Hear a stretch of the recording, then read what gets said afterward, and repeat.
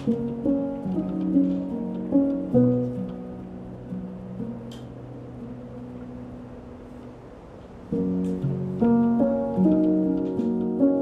my friends, Ryan Van Duzer here from my bedroom where I have spent a lot of time lately. So there's some serious stuff going on all over the world. This is the real deal and it's scary. And I personally have been looking toward thought leaders for some inspiration. And one of my favorites is good old Mr. Rogers. Yeah, that's right, Mr. Rogers' Neighborhood, Mr. Rogers. And one of his quotes really is poignant to me. And actually, it's not his quote, it's his mother's quote. And it goes like this. When I was a boy and I would see scary things in the news, my mother would tell me to look for the helpers. There are always people who are helping. And that is so true. We can look to the news or social media and see so many scary statistics and numbers and stories that it's overwhelming, but there's so many good things happening as well. So I thought it'd be a great idea to look for the helpers here in Boulder. So I made a Facebook post asking for people who were doing interesting things. I got a nice list together and I rode my bike all over town, filming people doing good deeds. And I wasn't able to film them all, so I'm gonna share a few of them right here first, but there's a lot of kids doing very cute things. My friend Stephanie's daughter is writing letters to her friends. My friend Amy's daughter made like a picnic table full of goodies, and it was like, you know, take one if you need it, leave something if you don't need it. I got some photos sent to me of some kids drawing pictures on sidewalks with chalk, with no other reason than to put a smile on somebody's face. And a smile right now is worth $1 million. And I truly believe at the end of this, whenever the end is, we're gonna be a lot closer as communities on a small level, but also a state level, national level, and a worldwide level. I think we're gonna really come together. And that is what is inspiring me right now. We're gonna think more about our environment, about animals, about our friends and family, and what we can do to build stronger relationships and communities. So without further ado, I'm gonna show you some of the stories that I went around and filmed. I hope you like them. Thank you so much for watching my channel. Please like and subscribe. I've lost a lot of projects over the next few months, so my YouTube channel is more important to me than ever. Please comment and do all that fun stuff you do on YouTube, and I hope you enjoy these stories. What do you got there, Adam? And we got some food for some people. Got a toilet paper hookup. We got some hand sanitizer. We were able to find that at an auction. Some avocados, some yogurt. Hey, what's going on? My name is Adam Kulokowski. I've been in Boulder my whole life, born and raised. So what we're doing is we are basically getting donations, and then we are getting the food within 24 to 78 hours to the people who need it. And so what we've been doing is we've organized with some people involved with the Boulder Valley School District, a lot around kind of families with kids, and just how can we make sure these people have what they need.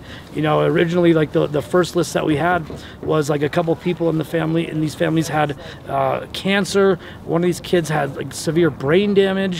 Some people have a couple people had autoimmune deficiency stuff, and then just other things as far as being just like really scared to leave their house, go get what they need. You can't see, but I'm smiling behind this mask. Just had a bunch of people kind of jump in, say, hey, I want to be a part of this. I want to give back. I want to contribute. I want to help. These guys, what's up, dude? ¿Cómo estamos, amigos? What's up? Hola. Yeah, do it, dance. That's what I'm talking about. Yeah, I love it. Oh, it's just good to be out here. Good to be helping people, you know, being part of the community, giving back. You know, I feel very fortunate that I have the time and the ability to, you know, kind of help put this thing together. And yeah, man, just not be part of the fear, be part of the hope. Can I have a piece of that?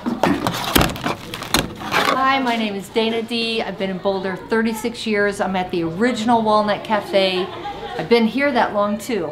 And today what we're doing for our employees at each store is we're giving them hot meals, soup, casserole, quiche, like whole foods, and then fresh fruit, vegetables, bread, everything they need, like milk, eggs, butter. Like, we're just doing what we can, and that's feeding people. So we figured we'd better take care of our employees first. Yeah! Okay. We pretty much know how we can keep this going for at least 6 weeks and feed our people. This is our Walnut Cafe family, and when we say family, we mean family. Like, I have a kitchen manager that has been with me for 30 years. So, you know, we really take care of each other. Like, we're walking the talk. We say to our employees every single day, we've got you, because that's what family does. Get things cleaned up, run it through the chains. Hey, I'm Ray Keener. I've been in Boulder since 1986 and worked in the bike industry since 1975.